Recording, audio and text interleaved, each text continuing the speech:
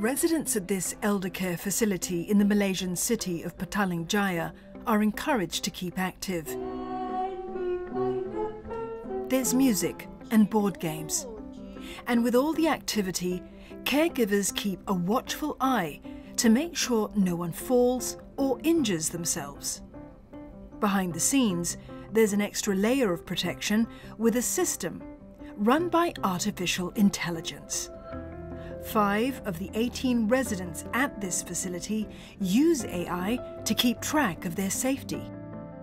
The elderly residents are monitored around the clock with cameras and sensors to detect movement.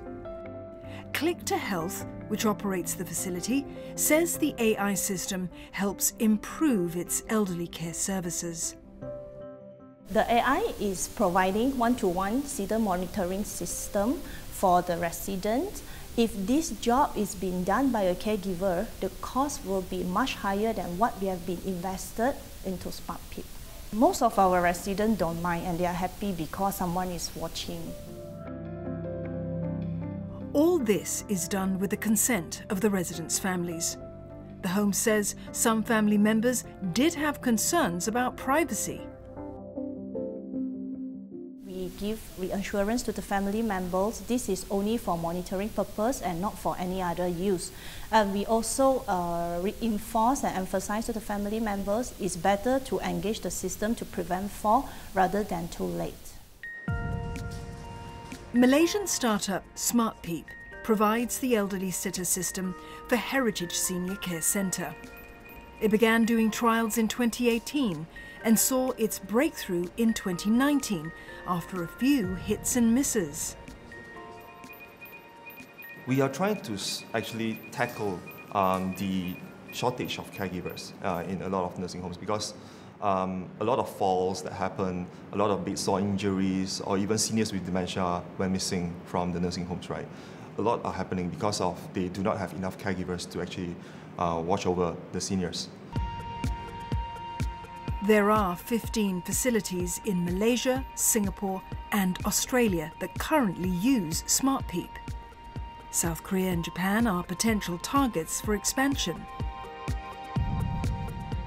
Our alert system is currently around 97% with almost no miss detection and with a few false alarms for every site, every day. So that's how accurate we are currently.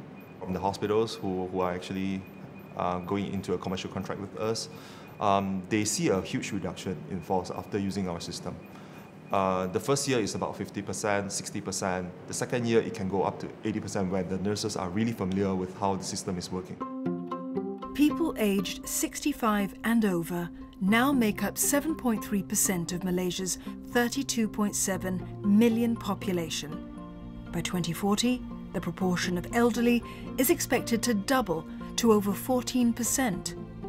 So companies like Smart Peep are trying to address pain points in this growing market for eldercare. For some of the nursing homes, they may be already using human to monitor the seniors 24/7, and they think that everything is okay. But in fact, it's not, because the caregiver, most of the time, they will be staring at their mobile phone rather than the screen itself. And it's also a privacy question. So for some nursing homes, we also found that they are using restraints, physical restraints, medical restraints, to reduce the activity of the seniors so that there's no fall in the nursing home. And since there are no family members complaining, they feel it's okay. But it's at the expense of the dignity of the seniors. Smart Peep is now looking at how data from the AI monitoring system can further improve elderly care. It's also developing a system for home use. We are talking about not just wearable sensors. We are talking about sensors that are non-intrusive.